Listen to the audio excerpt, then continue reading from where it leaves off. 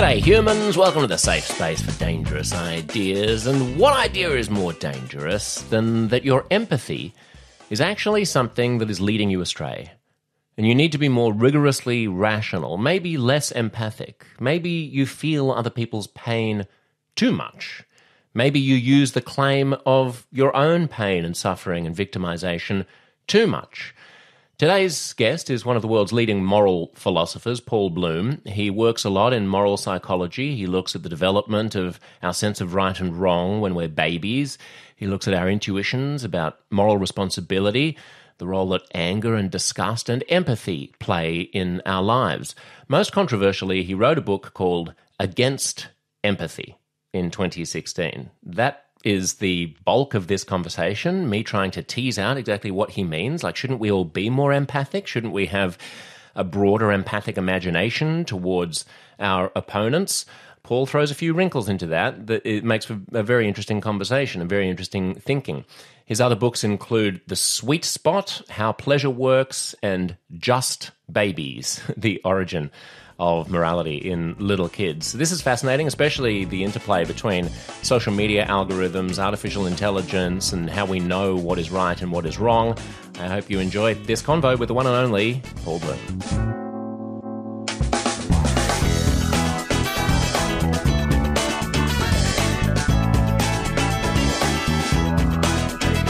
Let's start with empathy. What's wrong with empathy? I wrote a book called Against Empathy and got a lot of, it was the most controversial thing I've ever written. And people use the term in different ways. So sometimes people use the term empathy just to mean kindness, compassion, love. I'm not against that. What I am against is empathy in the sense of putting yourself in another person's shoes, feeling what they're feeling. And I'm only against that in a specific way. I'm against that I'm against using empathy in that sense as a guide to our decisions about right and wrong. And there's a few reasons for that. One is that empathy is very biased. So if you think about the people that you personally find it easy to experience what they're experiencing, to see the world through their eyes, it'll be people who look like you. People who other white guys of your age, speak your language. And, same for me, same for everybody. And that biases our moral decision-making. When you use your heart to make moral decisions, it'll always going to turn out your moral decisions are just biased in favor of people who look like you. Empathy, I think, ignores numbers. You feel empathy for individuals, not for groups as a whole. But sometimes the right moral decision involves paying attention to numbers, realizing that 100 lives is worth more than one. I could go on. Yeah, well, let's start with bias. Doesn't that just mean that empathy without reason is bad, but we need to adjust our empathy? I mean, isn't the point of having an empathic imagination that you can think to yourself, oh, even though this person looks different to me and lives in a different country from me, that I should extend my empathy towards them. I mean, it's almost my duty to modify my empathy using reason, or is that the kind of overriding of empathy that you're talking about? I view that as overriding. I agree we could do it. We could struggle. You could have empathy for your worst enemy in the world, for the person who wishes you dead. The person doesn't respect you. I mean, you're saying struggle as if it runs counter to empathy, but I'm talking about an expansion of empathy, and that if you were simply a cold AI robot, you might be denuded of something that's crucial to extending, to doing the right thing, because you wouldn't be able to feel what it's like to be another person. So is it the opposite of empathy to feel empathy for everybody, or is that just better empathy? So two things. You're raising a couple of good points. One thing is that that empathy by its very nature doesn't flow to everybody. You feel tremendous empathy for a child, for somebody you're close to. You can feel empathy maybe for a rat, for a pig, for your enemy, but it is work. It is a struggle. It doesn't come naturally. Maybe you're a saint, and maybe for you, free love just flows to everybody. Most of us don't work that way. But important.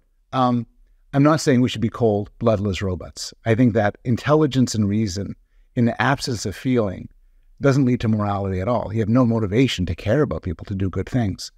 I just think that the caring, the compassion, the love, the desire to be a good person, can be separated from the sort of spotlight, laser focus of empathy.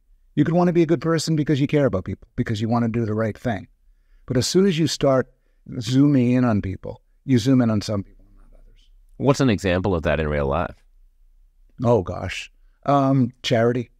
People give enormous amounts of charity to their neighbors, to people, other wealthy people who are close by, to stories they hear involving people suffering in some dramatic way that they could feel for them. And they tend not to put their money into things that actually make a difference, that improve people's lives. One of the interesting movements over the last many years is effective altruism.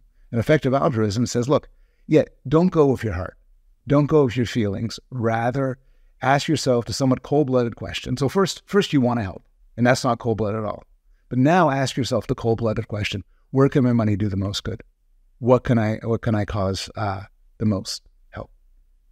Why? Yeah. Sorry, finish that thought.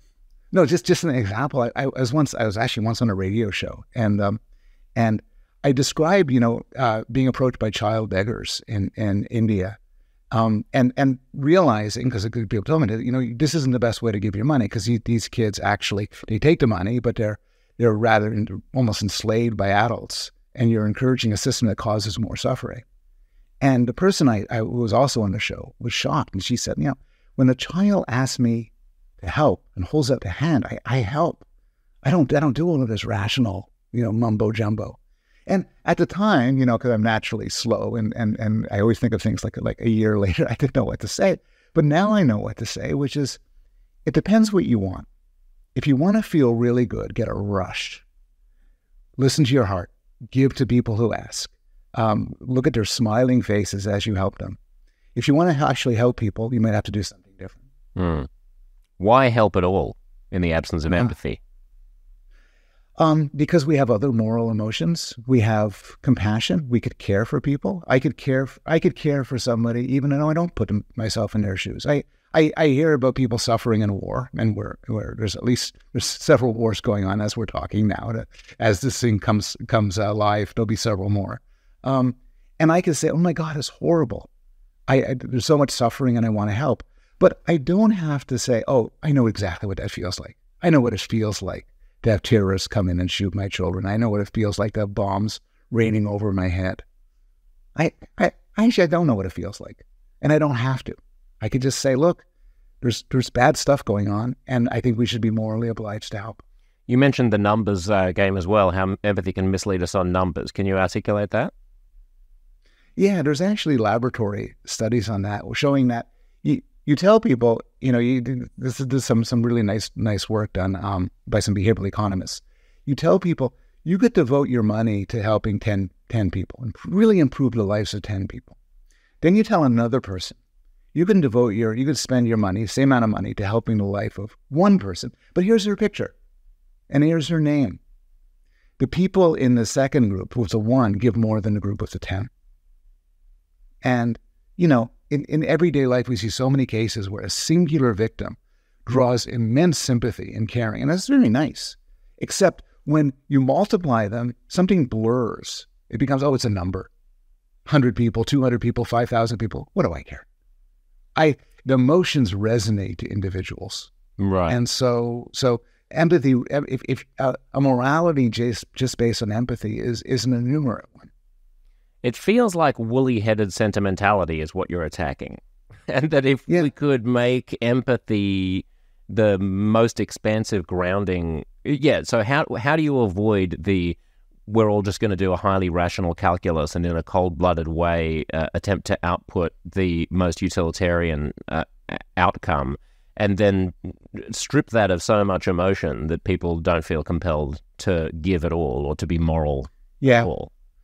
So I was going to say, I don't avoid that at all. I think that's what we should do. I think if you want to make the world a better place, you want to help people, and not just in charity, but helping the people you love, the people around you, being a good person, you should think in a kind of cold-blooded, rational way, say what will do the most good. But you're right. You need something to give you a kick in the pants, right? You need some way to care. And for that, there's other things. There's I think, compassion. There's love. I think sometimes there's other emotions like anger. people from Martin Luther King Jr. on have pointed out the force of anger, righteous anger, in making the world a better place. And so you got to anger fueling you. So I'm going to fix things. I see injustices being done. But then the question comes up, how? And then I think we should be rational, cold-blooded, utilitarian maximizers and so on. Right. I mean, who could be in favor of being woolly-headed? Well, the straw man version of you that people attack you for being is the person who could be in favor of being woolly-headed, Paul. I'm a softie. I mean, that's why I wrote. That's why I wrote. One reason I wrote the book was because I'm a very empathy-driven guy, and I've kind of noticed that as a result of my empathy, sometimes things just don't get any better. I feel good. I've sort of scratched an itch, and so I started to look towards other people who really do make the world a better place, and I see how they do it.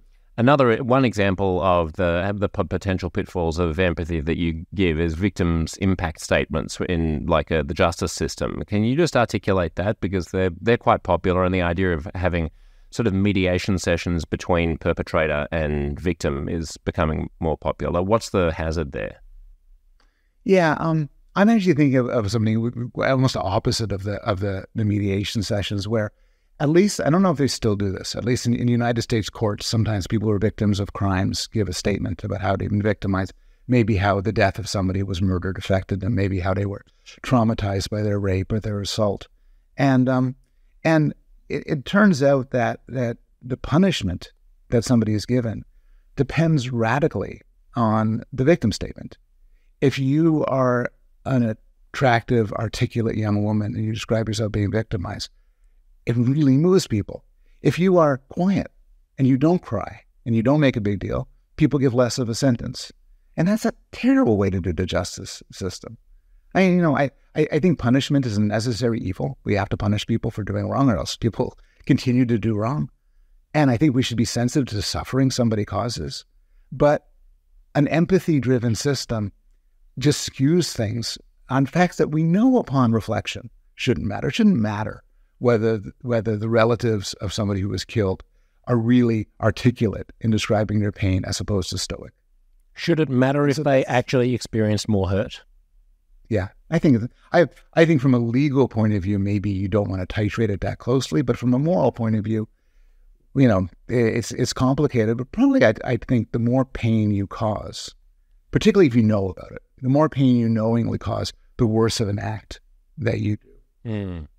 We can even yes. Well, I was going to say we can even think of examples where the perpetrator themselves and their charmingness or callousness can then taint the outcome. I mean, I'm thinking of Johnny Depp and Amber Heard's trial and their mannerisms. I'm thinking of the classic case in Australia of Lindy Chamberlain, who Meryl Streep played in that movie about the dingo taking her baby, who seemed cold and unemotional during the trial, which gave people lots of suspicion that she had actually killed the child instead of it having been an accident. There are all kinds of ways in which we just sort of smell a lack of That's a great example. I mean, now we're away from empathy and towards other what is that? That's where there's an attractiveness bias.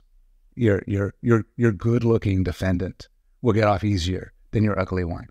There's what you're talking about, charm, not just for civil cases, but also for criminal cases, how you appear, how sympathetic you are.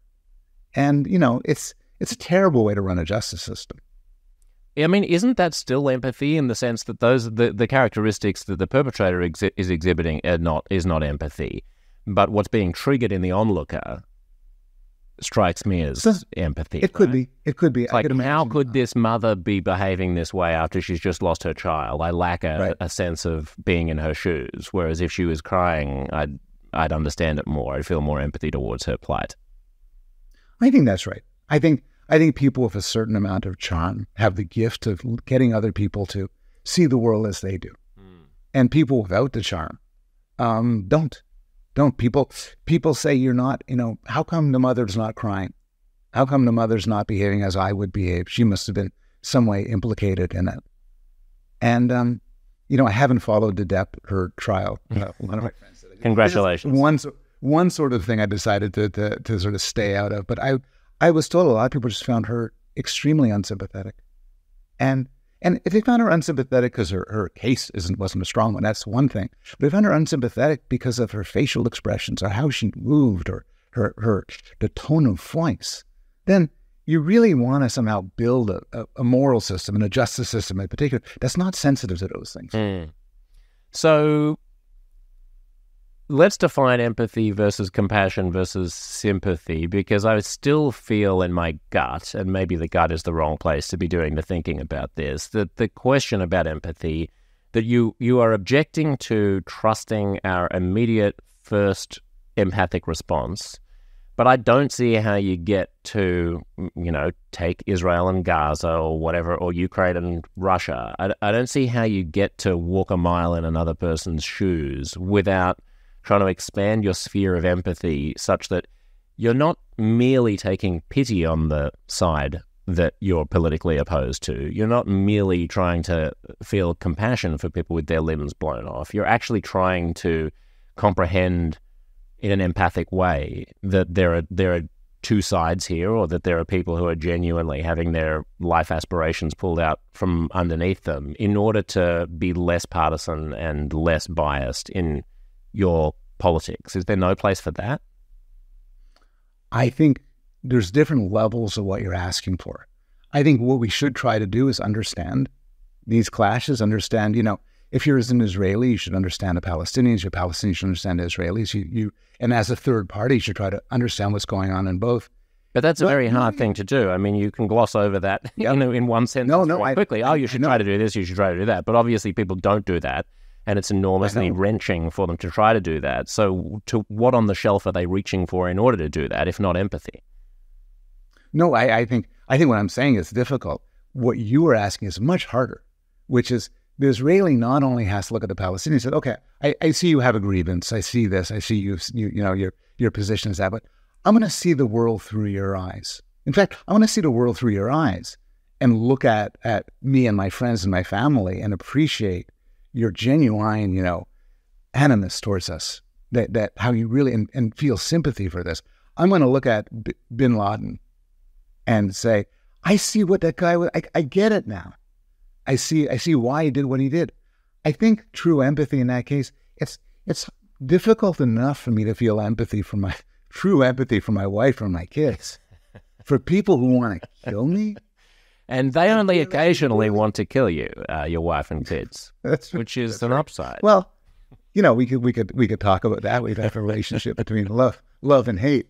But I think you're asking for something which, in some way, is beautiful if we could do it. But I think you're asking for too much. I think what you want to do is you want to sort of approach the sides fairly, understand their grievances. Here's another case. Hillary Clinton at one point said, what you have to do to deal with race problems in America is somebody like me has to sort of feel what it's like to be a black kid who deals with the cops and is afraid of the cops and angry at the cops. And my reaction to that is, I can't do that. I like the cops. The cops have always been nice to me, given my skin color and my age and so on.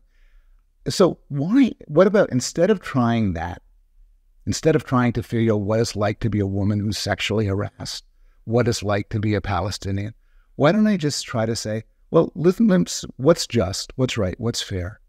What do people want? What's being done to them? Treat it, a little bit more coldly without fully immersing yourselves. And it's more tangible, more practical. And I think when people try, often there's an arrogance to empathy. Imagine me talking to some woman who's a victim of sexual harassment and say, I know what that feels like. A little while ago, somebody whistled at me. Man, I know that feels good. I say, I have my own perspective.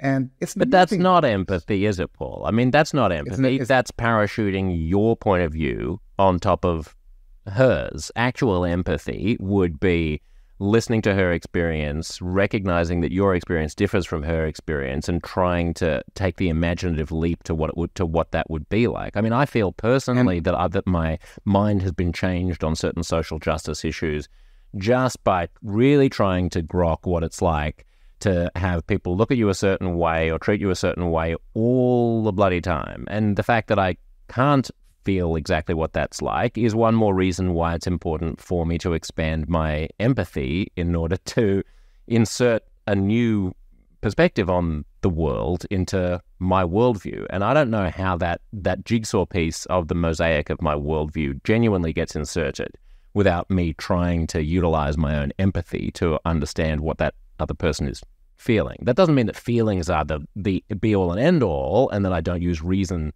as well, but it strikes me that there's a dance between the two. Do you think you need to be successful at this to be a good person? Probably, to some extent. Yeah, I think it would be hard to be a completely unempathic. I think it would likely be an asset. I mean, if you take two hypothetical human beings, one of whom has all of the right information about the world, and the other of whom has all the right information about the world, and can try to experience things as well, the latter would be in better stead. If the latter succeeded, I probably would agree with you. But I think you could have the right attitude, treat somebody properly, someone who's the victim of rape or a terrorist attack or something, without knowing what it's like. I think we tend to sort of exaggerate how easy it is to get ourselves in the head of as other people. In part because, to use your term, we parachute in. We say, I could figure it out, and you do kind of imagine it. I think sometimes, by the way, the attempt that you're talking about, if it's successful, is wonderful.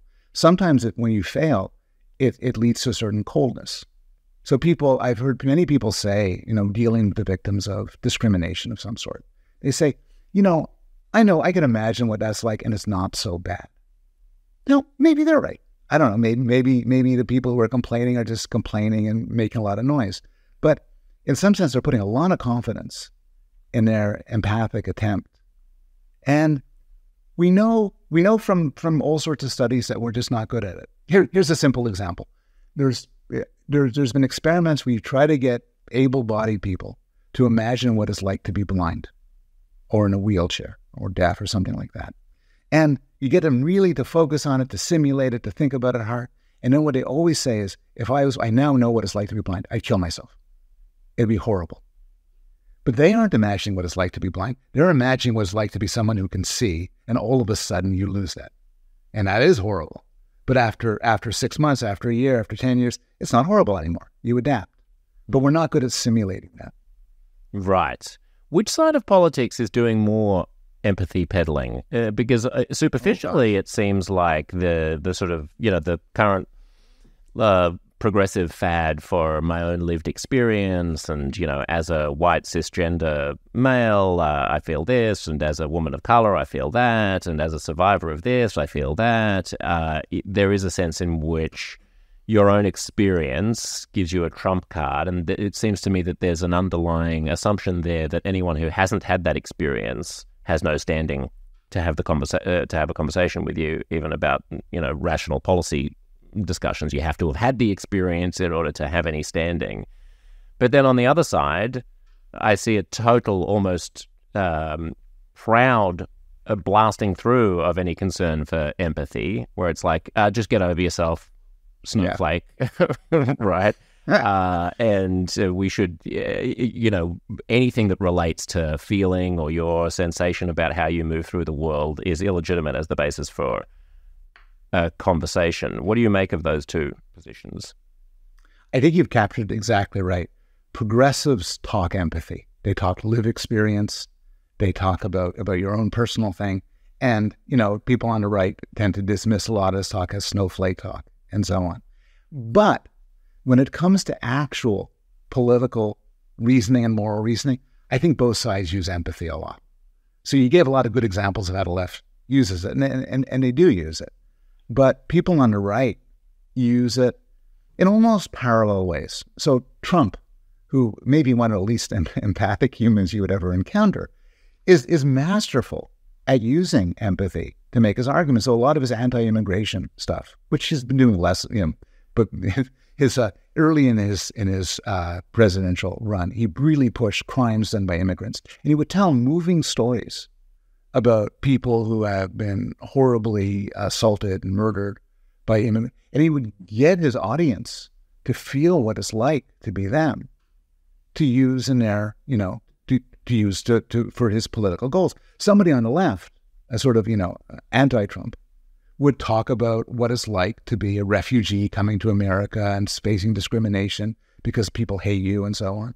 And so much of political discourse is, an empathy argument. You're going to care about the person who is shot because somebody left a gun in the house and somebody, their child commits suicide and it's horrible. You shouldn't have guns around. You're going to care about the person who's victimized by a savage criminal because the government took away their guns. You're going to focus on a woman who can't have an abortion, her life is ruined. You're going to focus on a baby murdered by an abortionist. And for each one, you could go flip back and forth. Now, there's some political positions, even some I like, that aren't amenable to empathy. So if you care about climate change, there's actually very few empathy arguments for climate change. If you care about free speech, there aren't many good. Why are there few empathy arguments for climate change? I think I could articulate an empathy argument on both sides. I think one would be, or the plight of workers who've been systematically screwed over who work in fossil fuel industries. Exactly. Their towns being wiped out, and on the other side, there would be, think about your children and grandchildren who are going to live in a much more expensive and chaotic world. Indeed, we in 30 years, but mostly our kids and grandkids. But there's asymmetry. You're right. You could try that. But here's the asymmetry. For the workers, or people who are screwed by a gas tax, which they can't afford or something like that, you could pull out a man or a woman and say, look at this person. Let me tell you about this person. For the future, you say, well, hypothetically, in 20 or 30 years, individuals will suffer from this, that, and other. And part of me, the part of me that's swayed by empathy is, show me. Well, I can't show you statistical. Right. Also, even if you can show the person right now, the people who are most impacted by climate change first tend to be poor and maybe darker skinned and far away, so they're less. Exactly. I mean, maybe the presence of climate catastrophes increasingly, whether that's the Maui bushfires or the Canadian bushfires or the Australian bushfires or increased hurricanes, is a way of bringing the empathic reality of that home. No? That's right. That would help. It's never entirely honest because you can't point to any specific thing and say, that wouldn't have happened if it wasn't for climate change. But no, but I think people have gotten over that. I think there's enough now that people's common sense, even in terms of snow coming later, everyone who's been looking at weather systems, who's been alive for 20 years or more, can see that something's happening now that wasn't happening previously, I think, even if you can't pin each specific event. No, maybe you're right. It's it's hardly a good thing, but one of the benefits of the world getting worse, we went climate, is you could actually find identifiable victims. Yeah. Or take take free speech issues on campus. I mean, I know you're interested in, and my friend Greg Luciano just has a book on.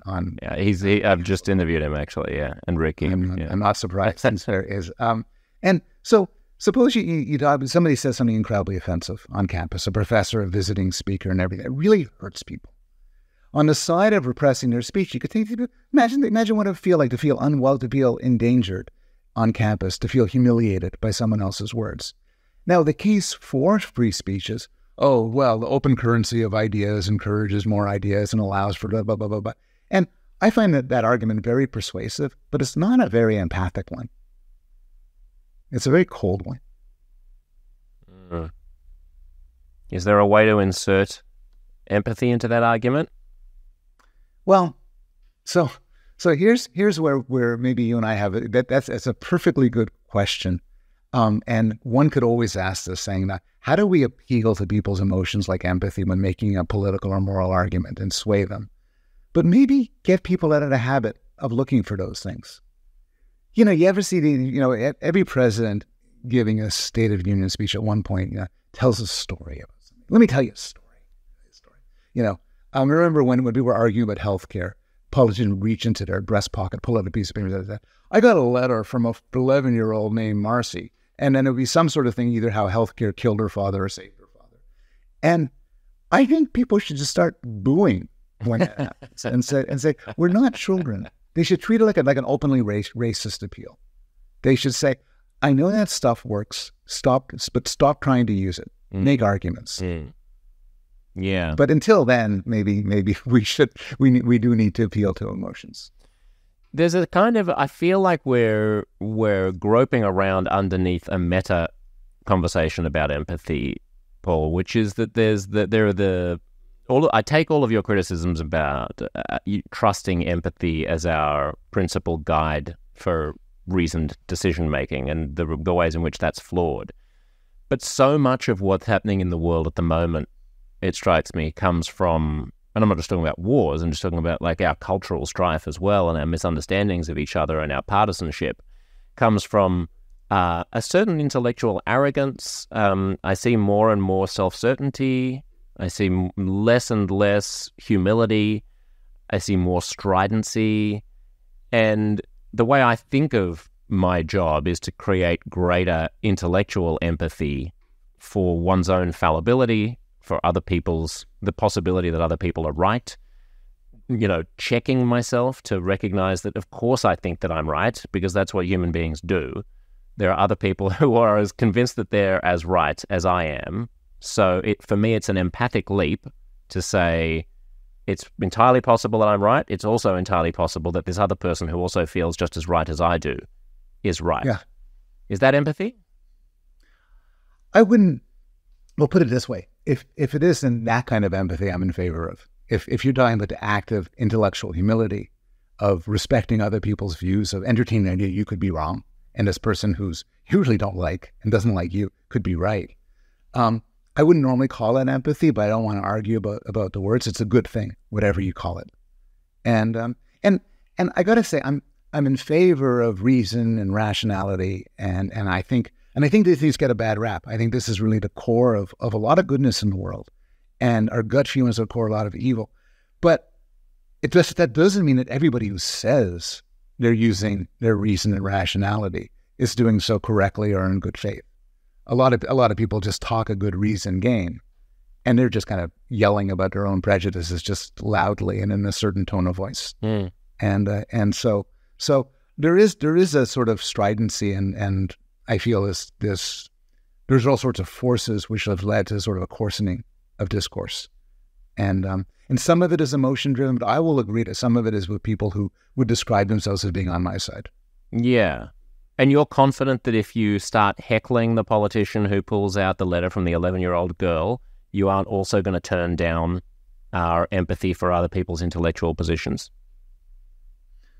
I'm confident that if we insist on a sort of respect from politicians and try to blunt emotional appeals, that would have good effects. And the analogy I think of is racist appeals.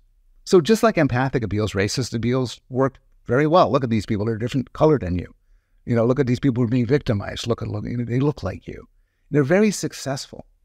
And it must be very tempting for even a very good politician with good goals to say, I wonder if I could kind of appeal to sort of racist tendencies on the part of the voters to get this good end. Maybe there's a terrible politician they want to stop, and the politician happens to be black. Can I use racism to do it? And, as a utilitarian, I think this is kind of complicated, but I think in general we should try to play fair and treat people with respect. And we might lose some small battles, but in the long run, it will be better. But again, surely racism is the ultimate lack of empathy. Oh no, racism in some sense, racism is the ultimate lack. In other words, I mean, again, I'm just saying that what you seem to be criticizing is a very woolly-headed, sentimental, and constrained version of empathy. The solution could be the one that you propose, which is to dis-empathy, but the solution could also be to create a more expansive vision of what empathy looks like. So I think racism and empathy are connected in a sense. I mean, obviously, racism is sort of trying to unempathic, uncompassionate to a lot of people, but it's also focusing on your group, caring about those who look like you, caring about your tribe, caring deeply and lovingly, putting yourself in their shoes. It's just if you turn up that dial very much, it starts to fade out everyone who's not in your tribe. I kind of agree with you in principle. if we could make it so that we could put ourselves in the shoes of everybody, care equally, that the scales are matched equally for your brother, your son, your wife, and those people, across the way who have, murdered your people in the past and your arch enemies. If you can make the scales equal through empathy, then that's one problem. Bias would go away. You'd have unbiased empathy, and empathy would be something you draw upon. It's just not how we work. Mm-hmm. It's kind of like saying, well, we treat attractive people for trials and those are better than unattractive. And if we just stop doing that, that'd be really nice. But that's actually not how it works. We make progress when we sort of set up procedures and ways to block bias. But bias is fundamental to us. We have to be angels. Yeah, that's interesting. I mean, what impact is social media and our current media environment having on all this? Because when you talk about cherry-picking examples that trigger our empathic response, I just see an Instagram feed right there, right? I mean, this is, taking any one of these hot-button issues. If you're, an anti-trans person, then your feed is full of these poor teenagers who've been butchered and now regret having had mastectomies because of their gender dysphoria. And if you're pro-trans, then all you see are these poor people who don't have access to healthcare because of bills that have been passed in Republican states that deprive trans people of healthcare. And it plucks the heartstrings. Like the algorithm systematically reinforces things that you already believe and demonizes positions that you don't. So in a way, it's a way of reducing your empathy towards the other and increasing your empathy towards the tribe. On the topic of empathy, you're making my argument better than I could make it. I mean, it's exactly right. So what you see on social media, and I'm on Twitter, right, X, way too much, is empathic traps where they focus you on. They say, look at this kid who was denied health care of a certain sort. Look at how wretched their life is. Cry for them. And the weird thing, because of social media, we always had those things. But now, if I'm anti-trans, I'll get a steady diet of those things, giving me empathy, pushing the anti-trans position. If I'm pro-trans rights, I'll get the flip side. If I'm certainly now, if the conflict, one person will go on X and see endless videos and reenactments and stories about people who have been, murdered, raped, tortured in the Hamas attack of a couple of weeks ago. If you're a different kind of person, you'll get, I'm sure this is when this shows up, the situation will change, but you will get videos and descriptions of babies, children suffering in Gaza due to Israeli attacks. And this is the predictable thing. It makes us zoom in. It entrenches our views. Yeah. It's not just information where the Trump supporter gets a different diet of information than a person who doesn't like Trump. It's feelings, and it's terrible. I mean, you talked before about your goal to sort of expand the intellectual circle and get people thinking about the other side. Social media does the opposite. Yeah. And there's an interesting, and I'm sure you'll want to distance yourself from this instinct, but there's something which strikes me as at least tangentially related to what you're talking about, which is a kind of a big-brained tech bro attitude towards empathy, which is also anti-empathic and seeks to kind of dunk on what all the sheeple have been misled to believe by powerful institutions. So like a few times recently on Twitter, I've seen a debunking of this individual who seems to be a Hamas terrorist, but who poses as a young Gazan freedom fighter, and he's got there's images of him in a hospital bed in Gaza, almost dying. Then there's footage of him in the terrorist attacks, killing people. Then there's footage of him in some other scenario in Gaza as a bomb is raining down. And I was sort of tempted to retweet it because I thought, this is interesting. This is kind of interesting that, even the most heartfelt images that are coming out of Gaza are sometimes manipulated. And then I thought, hang on a second. What the fuck does that matter? There's one guy who's misleading people, maybe 50 guys who are misleading people. Does that change the fact that thousands of people are suffering, that thousands of people are dying, it's like there's an instinct to be anti-empathic and to be like, oh, I'm the smart guy in the room here. Everybody look at me. I've got the solution. I've got the thing that you guys are being misled using your dumb empathic emotions into believing, and I can lift the veil and show you why you're wrong. And it strikes me that social media also enhances that. The smart ass who knows better than everybody else because he's not fooled by empathy. Yeah, I agree. You can't always pick your allies, and there is a sort of and I know the kind of person you're talking about is sort of a tech bro type who is extremely proud of usually his intelligence, and sneers at other people who get caught up in emotions, and lords it over people and so on. And I think there's a lot of sins going on here. There's intellectual arrogance. There's often a tribalism, which is these people would be the first, the last to admit that they have any tribal instincts, but they care. The people who matter are a very small band of people they associate with. And there's often a tremendous indifference and sort of sneeringness towards the rest of the world. So also, they're also missing something, which you mentioned before, and I am sensitive to, which is all of us. Rationality is extremely, once you have a goal, you want to be rational, figure out how to get to the goal. How do you, we have this thing in the Middle East. What's the best way to resolve it? What side should we support? What charity should you give to, and so on. But you also got to persuade people to want to do these things. And for that, reasons, logic doesn't motivate people. You got to motivate people. And I think there are dangers to motivating people with, videos of people getting their heads chopped off or crying babies and all of that. But you do need to appreciate that it's emotions that drive us and try to nurture caring and compassion. You have to make people want to hear other sides. You have to make people want to make the world better. You have to make people hope that there's a chance of doing so and not become sort of, nihilistic about the whole thing. And Paul, what do you make of moments where we all come around some very emotionally charged story of goodwill or hope or tragedy or something, and every time that happens, you'll have people sniping from the sidelines saying, why do we care so much about this? Sometimes those people include me. But the Russian submarine that was at the bottom of the ocean, or the Thai cave children, they're stuck in a cave. Are they going to get out? It's like it transfixes the world, and I've always felt a little bit like I'm halfway along the spectrum because I'm like, why do we give a shit about these Thai kids? I mean, you know what I mean? Like, yes, of course, it's like tragic for them. But...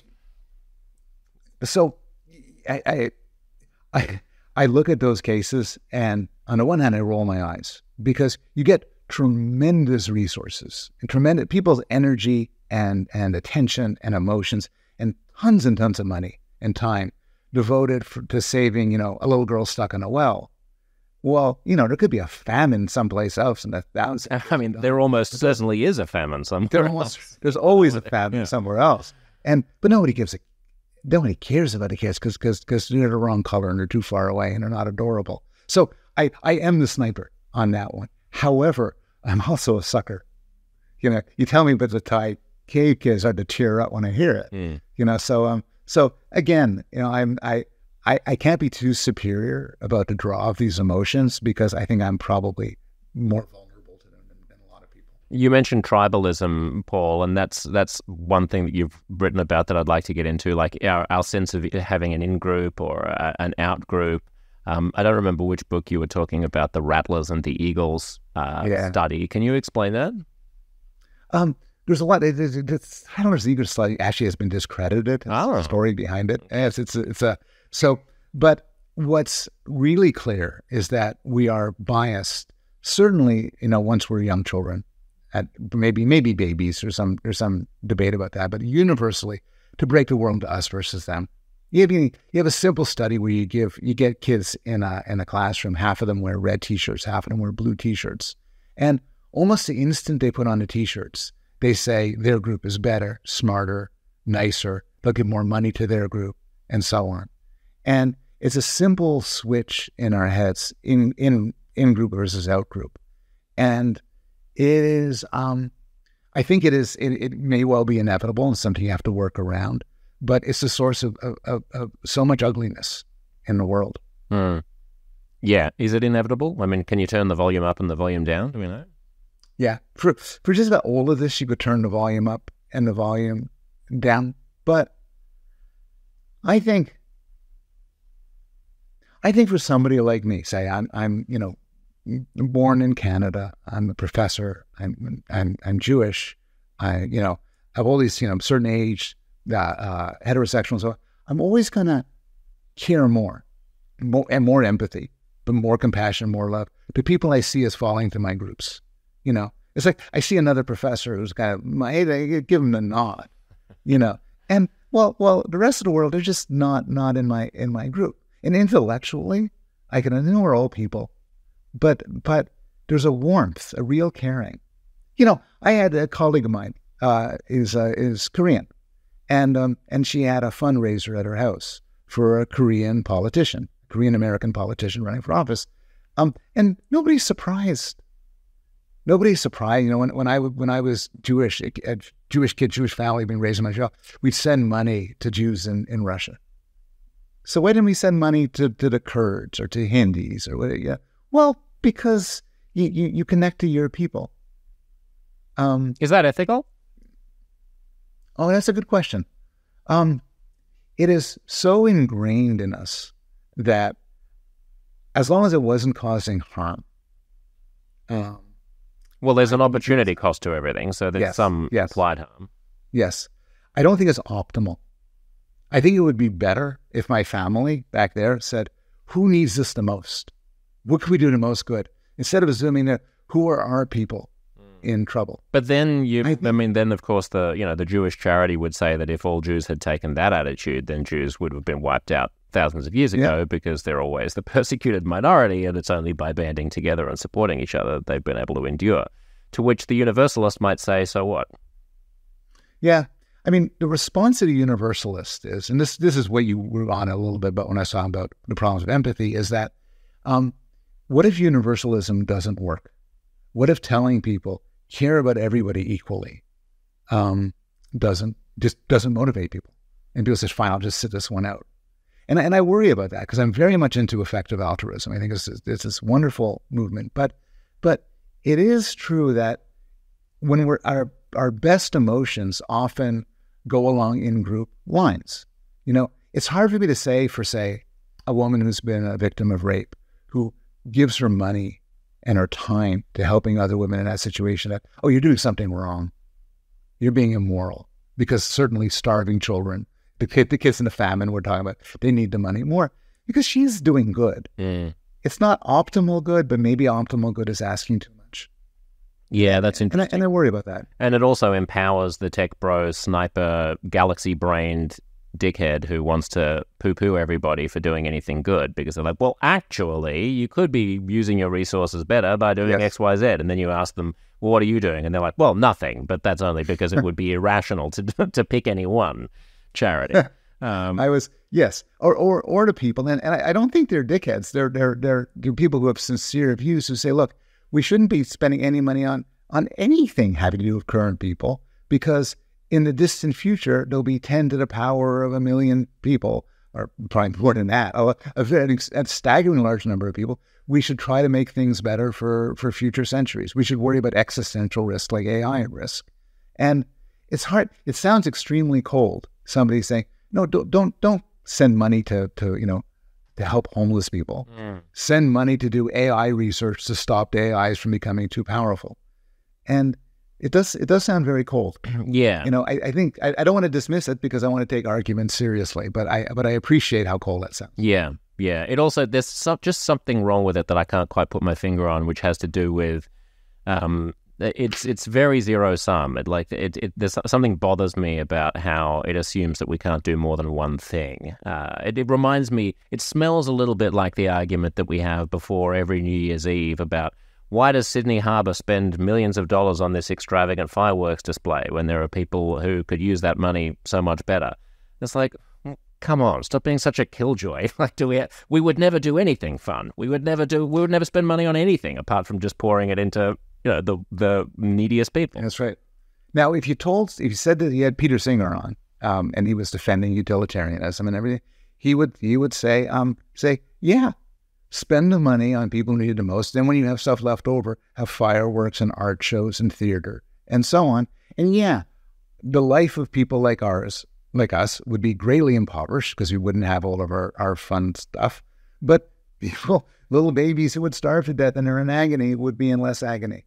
I mean, I'm not even sure Singer would go that far. I mean, I think I would guess that Singer would probably say there is some marginal utility in having fireworks because if you could measure the pleasure that it gives to the million people who are standing by the harbour foreshore and amortize that in some utilitarian way, then maybe that can be justified, but maybe not the amounts that we spend, and certainly not the amounts that rich people spend on bequeathing museums and art galleries and stuff.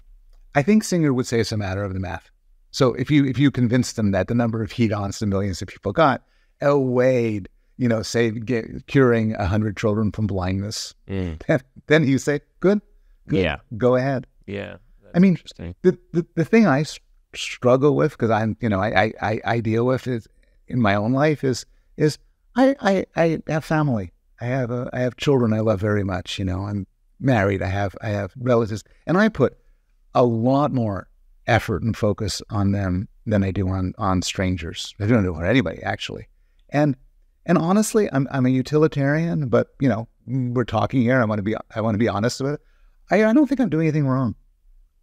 I know the arguments that I should be spending less effort on helping my kids and more on making a bigger difference. But I think some sort of biases are so entrenched in us, the love we have for those around us, that it is, you can't say the right thing to do is something you're incapable of doing. Why not? I think then we're all sinners in some way, and we'd have to live with that. And maybe that's the solution. Maybe I should take that back and say we all do bad then. I mean, I'm with you. I don't know what to make about this, and I hear some effective altruists wrestling with the idea of whether to have children at all, because it would be such a distraction of their time and resources from the bigger mission that they have to improve people's lives. Having children myself has certainly impeded me in, being able to expand my career and change minds and help people to understand the world as much as I would have been able to had I not had kids.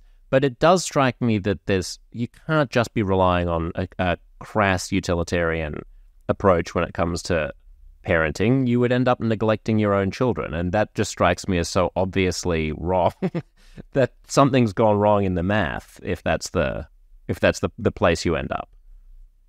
And I agree with you, but the utilitarian would say, no, neglect your kids. If your podcasts are making a difference, have an extra one each week and spend less time with your kids, less time with those you love, and to make their lives maybe a little bit less fulfilling, but just do the math.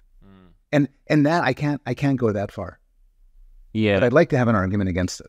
Yeah, that's interesting. So one way of escaping the trap of group thinking and in-group and out-group tribalism that is plaguing us is to have some kind of a shared purpose or a shared problem, right? We always talk about, if aliens attacked, then we'd all come together and, all of our petty differences and squabbles would be overcome. A, is that true? And B, are we living in a world where shared problems don't even look like shared problems anymore because we have prisms through which to perceive them that reliably antagonize us? See, for example, climate change. It's a nice idea that if we had a shared enemy, we would dissolve our animosities and come together to fight it. But I think aliens did attack. I think we had COVID.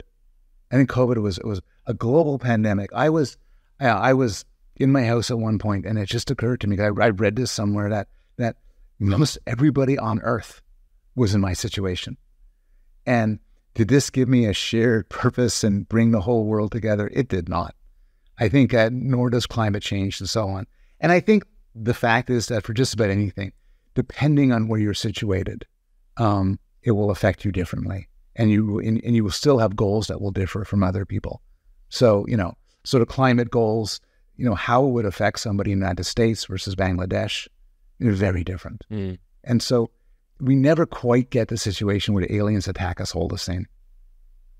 Yeah. And even if we did, we'd find different solutions to the problem of the aliens, and then Yes. social media algorithms would amplify those differences. There'd be pro-alien videos of Yeah. things alien and alien atrocities. Or even if it's not pro-alien videos, just as there weren't pro-COVID videos, there would be lots of videos about why the approach to attacking the aliens is actually just an excuse that people are using to hoodwink you into becoming sheep and, obeying them in some new world order or whatever it might be.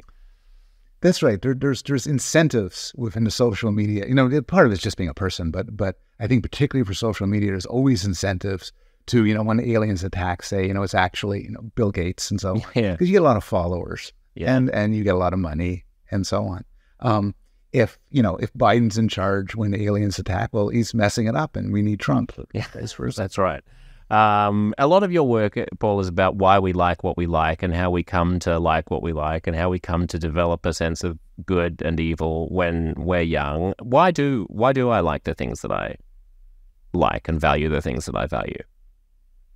There's a lot of reasons. Some is straight up natural selection. If you give a list of what people like, they like food when they're hungry and drink when they're thirsty. At stages of their life, they like sex. They always like love. They like respect. They like status. They like to be warm, the right temperature, and so on. And then there's a lot about pleasure, which I find super interesting because it doesn't straightforwardly fall out from evolutionary theory. Like, why do we like art and music and stories? And that's kind of what I'm really interested in. I think sometimes we like things because we like things in imagination because we like to simulate things. We like to, there's all sorts of experiences that would be great to have, but I can't have them because, because of just, I'm not situated properly or I don't want to risk my life or so on. So I have in my imagination. Some of the things that we like, I don't know why we like. I honestly don't know the appeal of humor. I know humor is terrific, but I've never heard a theory of humor that I find satisfied with. I don't think anybody really gets music. And this is why I kind of love my job, because I could say for some of them, I got pornography. I got a theory of that. It's pretty straightforward. But classical music? Right. No. So is pornography and movies and television shows and novels and social media, are those appealing because they're, I assume, representations or simulations of real life scenarios that we find titillating? So some are. Some pornography is.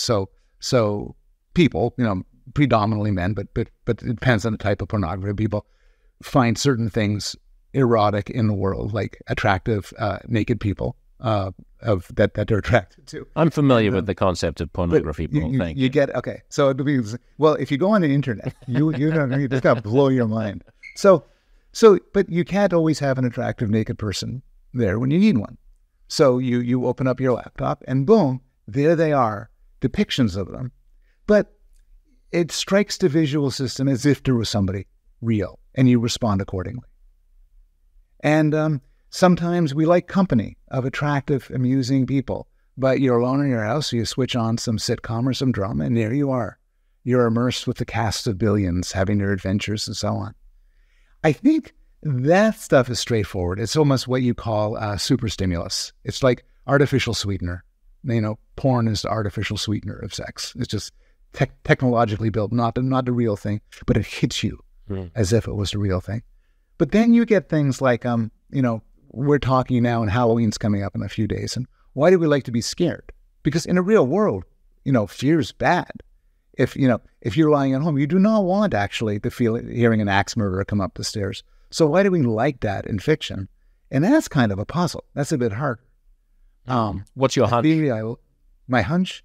My hunch is it's a form of play. And what play is practice.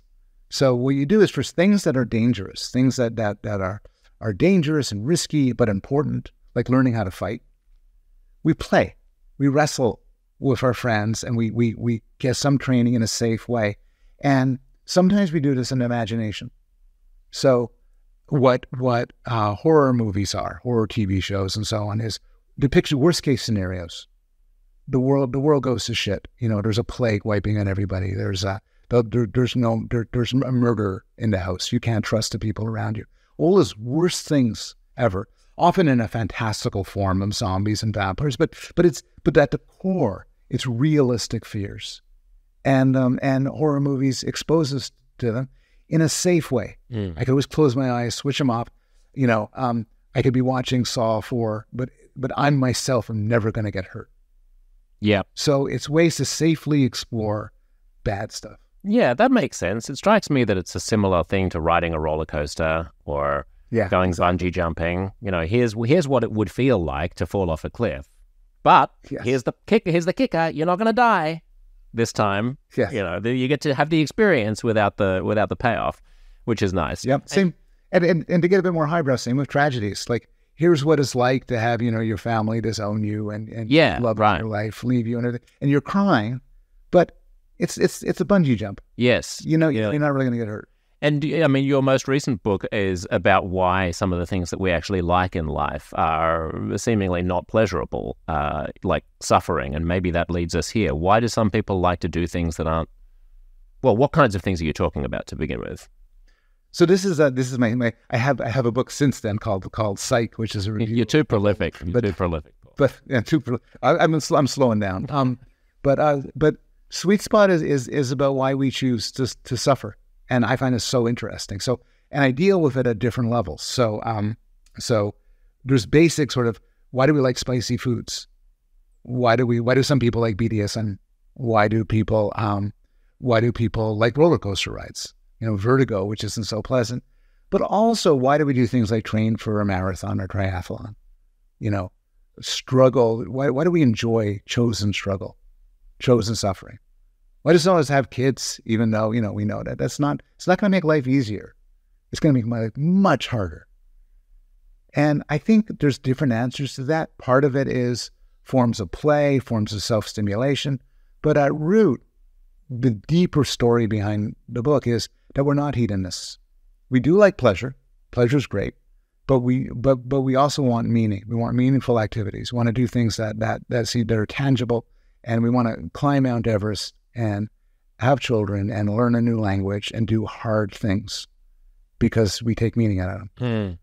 Is there a time scale here over which the hedonism is taking place? The most short-term way to feel gratified right now is to shove my face with sugary, fatty food and masturbate, probably, right? But over the long term, if I construct a life in which that's the main way I derive pleasure, that life is going to be vastly unfulfilling. Whereas I know that if I do things that are challenging to me, then on the other side of that, there's greater, maybe not greater, maybe deeper pleasure than I would get in the short term from eating a piece of cake. So is timing a difference here? Yeah, it definitely is. Mihaly Csikszentmihalyi I wrote a book on flow, and he points out that flow is a state of when you enter a difficult state, you at some degree of difficulty, not so hard you kind of freak out, but not so easy that you're bored. And it could be like artistic work or athletic stuff or music, and then you lose yourself in it. But he also points out a lot of people have lives without flow because they get caught up in the fact that we are living in a world where there have never been so much opportunity for eating ice cream and masturbating.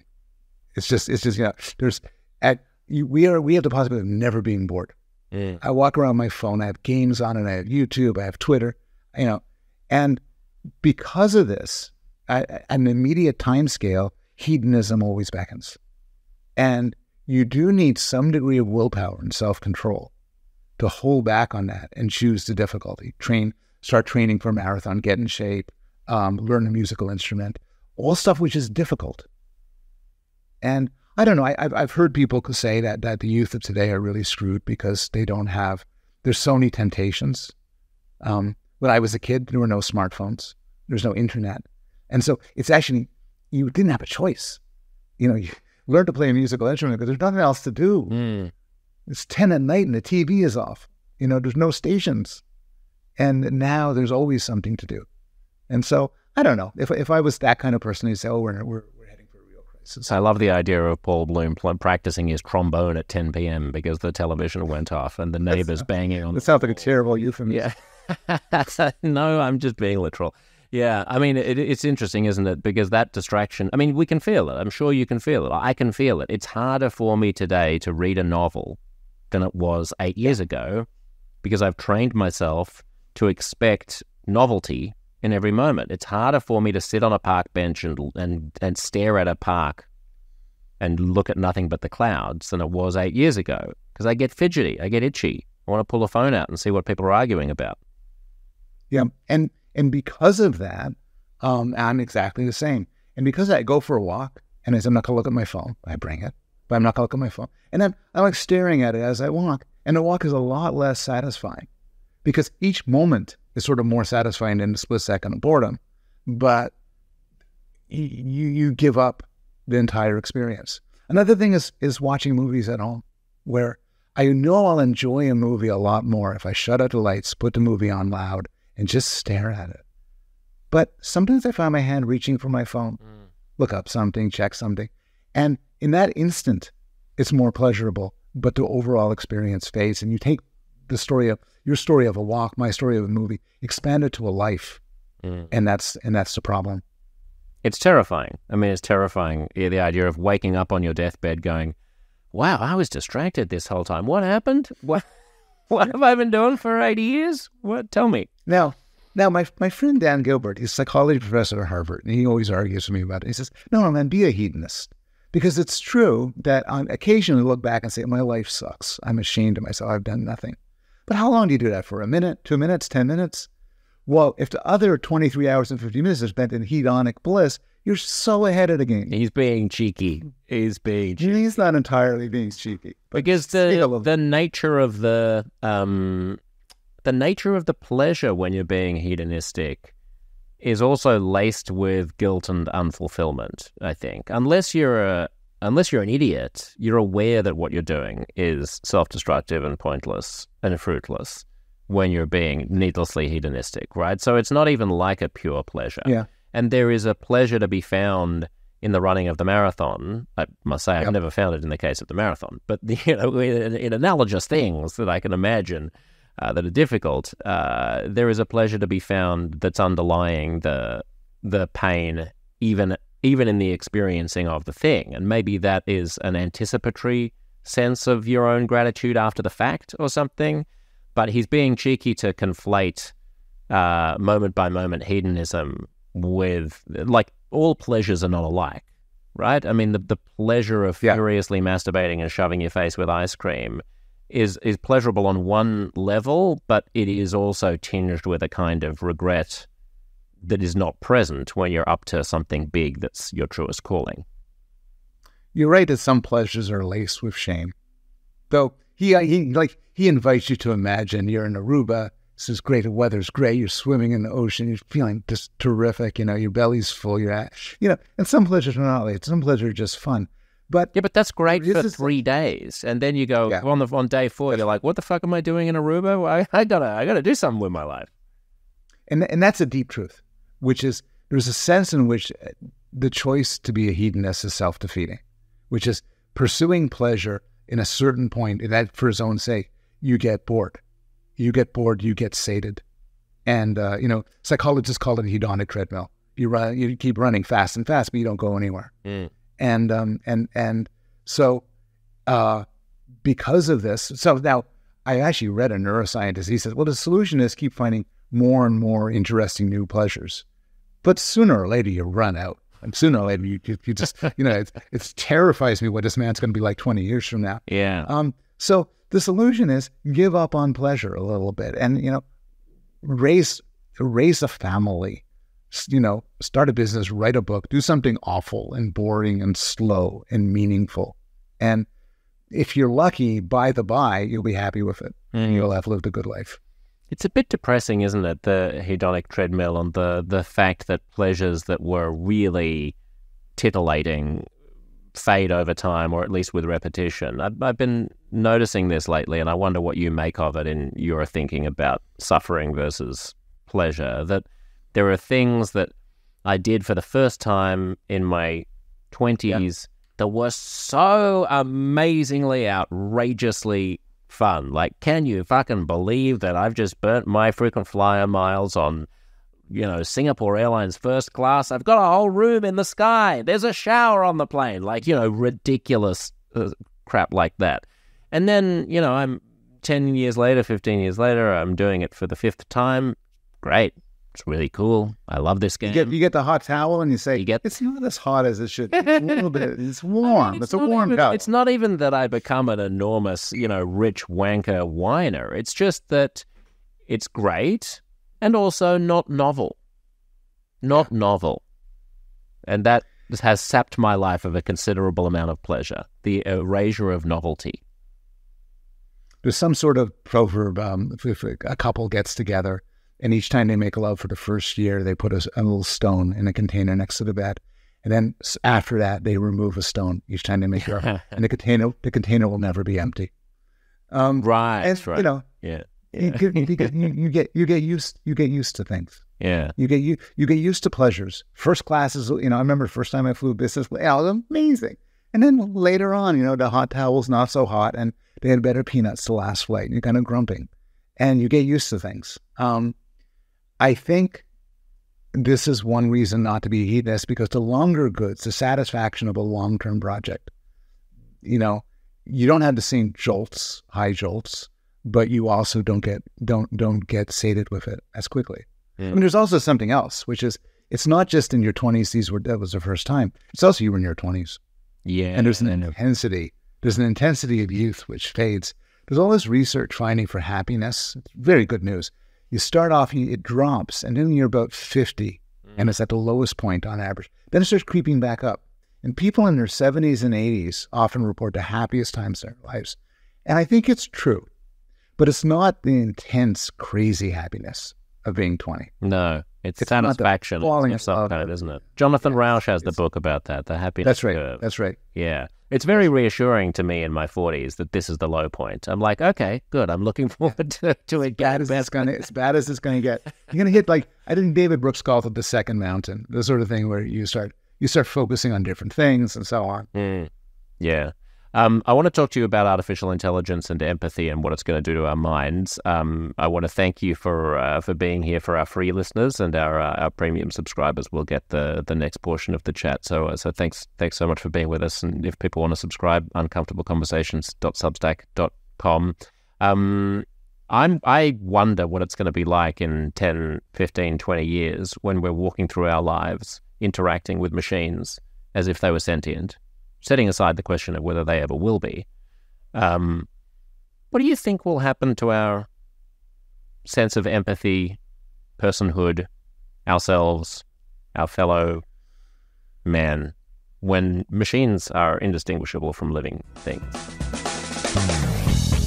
To hear the rest of this conversation, go to uncomfortableconversations.substack.com/listen, and you will get your own personal premium podcast feed with at least 3 extra episodes of the podcast every month and heaps of extra stuff, including the remainder right now of the fabulous conversation you've just been hearing. If it was worth listening to this much of, don't rob yourself of the rest. Pull out your phone right now and search for Uncomfortable Conversations on Substack.